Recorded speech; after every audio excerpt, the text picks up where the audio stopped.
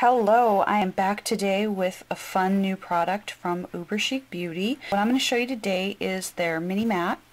So let me move the camera a little bit and I'm going to show you. So there's my full big size mat, and you can see that this mat is smaller. This is extremely convenient for making decals if you want to make nail decals. UberChic had a number of her bloggers, I was one of them, test out some decals. So she had us make some decals and see how long they lasted.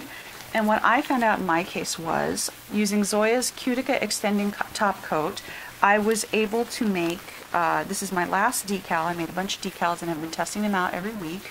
And what I found was these are extremely long lasting. I'm going to try this one on for you in the video. I'm going to put it on. You can see it. I made this 6 weeks ago. And I've been trying one every week. And they've been going on just fine. So what I'm trying to say is, if you have something like this, you can make a whole bunch of these decals at once. And you can save them. You can stick them in your Ziploc bag and store them. What I found is it's best to make sure they don't touch. They're not one right on top of the other, because otherwise they'll stick together. But you can make them, lay them out so they're not stitching together, save them, and these will last you for weeks. So if you want to just boom, boom, boom, boom, boom, make a whole bunch of them, you can do this. Another reason why I think this is a convenient thing to have. So let's just say I just want to make 1 or 2 decals. Well, sure, I could do that up in the corner of my mat, and sometimes I do that.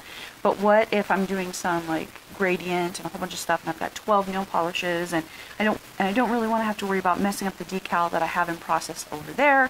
Well, I can make my couple of decals over here, set it over the side while I'm working for this. The other thing is, maybe you don't want a really big one like this. Maybe you're not like me. Maybe you don't take up tons of space whenever you do something, and maybe just a smaller mat is really all you need.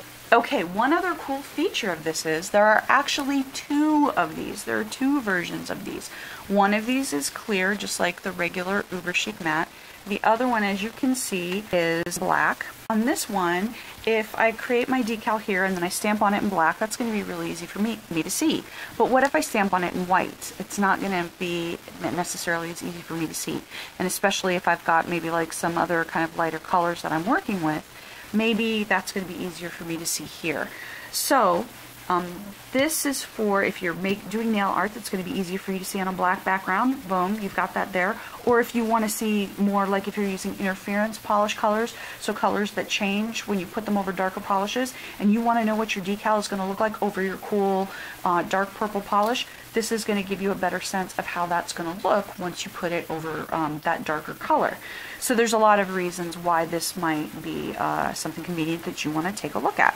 Alright, so what I'm going to do now is I am going to walk you through how I made my decals, the ones that have lasted 6 weeks. So if you just have free time while you're watching a movie some Saturday, I found that the Cutica Extending Top Coat works extremely well. So what we're going to do is we are going to make a couple of these.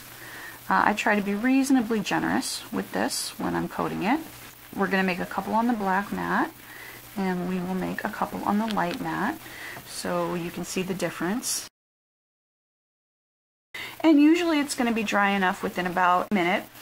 I also love this palette that she has up here. So if you're making decals that you're filling in, kind of like with reverse stamping technique, you can put your different colors here, and you can keep them separate, and or if you want to mix things, you can mix them however you want to do it. So I like that there's these little spaces there. Again, you don't need it, of course. I could do just as well right here if I wanted to, but I think it's kind of cool. I guess the obsessive compulsive in me likes that there's a special place for that. Okay, so it's been about a minute and these are dry now, so we can go on ahead and move on to the next step, which is putting down our stamped image. Now I'm going to test this out with Conad Black and Conad White.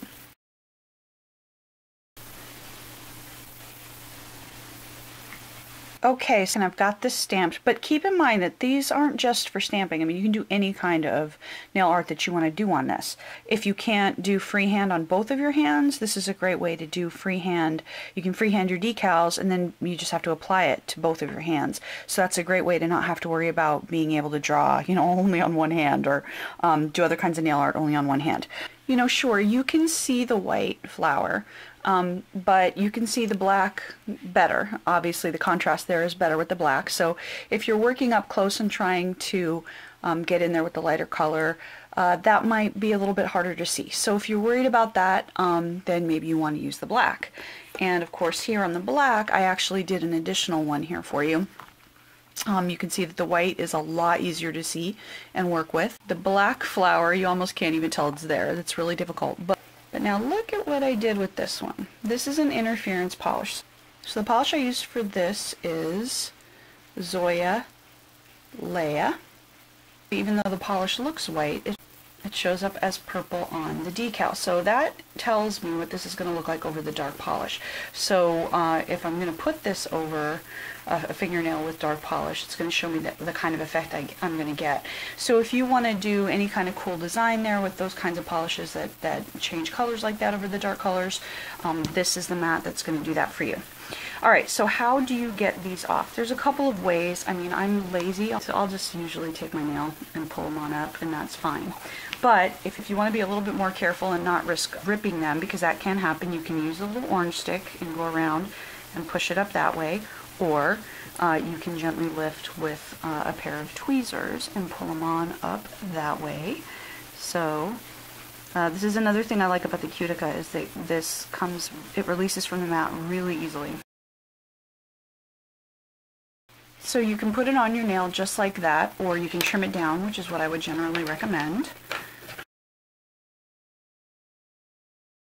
Okay, so I've got my decal over here, and what we're going to do is we're just going to put, a little bit of top coat here on, just so that your decal has something to stick onto. And of course you can do this over if you have other nail art, and this is just something you're adding on top of it, like a gradient or whatever, that you're going to do the same thing.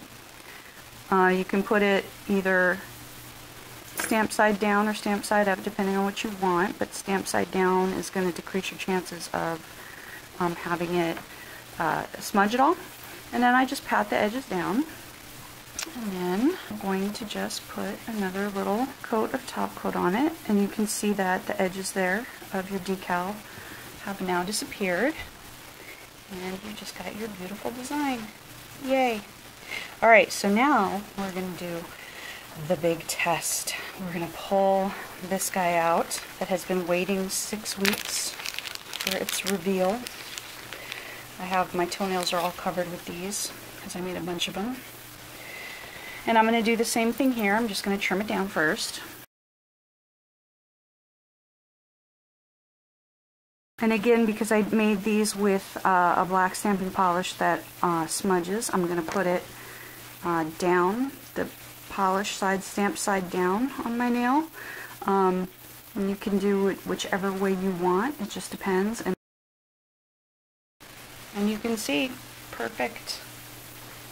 That decal's on, it looks great. So yeah, you can use this technique, you can use these mats to make your decals up to, well, in this case I made this 6 weeks before. It looks like it would definitely last at least another couple of weeks. So you can make these decals up to a month and a half in advance. Another great thing is maybe you're going to have your girlfriends over and you want to do all their nails, but you want to sit there and make the decals right then as you're, as you guys are all doing your thing. You want to be able to just do their nails for them. So you want to make like 3 or 4 sets of these in advance or something. That's another thing that you could do with these mats. So I love these mats for doing nail art. I think they're great for anybody who does freehand or any other kind of art like that, who struggles to do both their dominant and their non-dominant hand. I think they're great for if you're doing stamping over darker colors and you want to be able to see what you're doing in a way that it is maybe difficult on a different color of mats. I think it's also great to be able to do what you're going to do here and then put this over to the side and not worry about it while you're taking care of other things that you're doing, especially if you are making a whole bunch of different decals. And that's another benefit of this over the other mat, is maybe you're only going to make 5 or 6 decals, but you can space them out over this mat because you've got a whole bunch of different little fingers here, and that'll give you more room to work while you're decorating them, while you're going in and doing your reverse stamping technique or whatever it is that you're doing. So having that extra space and those extra fingers on here, I think can be a big help. Alright, so I love these. I think they work really well, and so I definitely recommend these. I will link them down in the description box for you, and thank you for watching.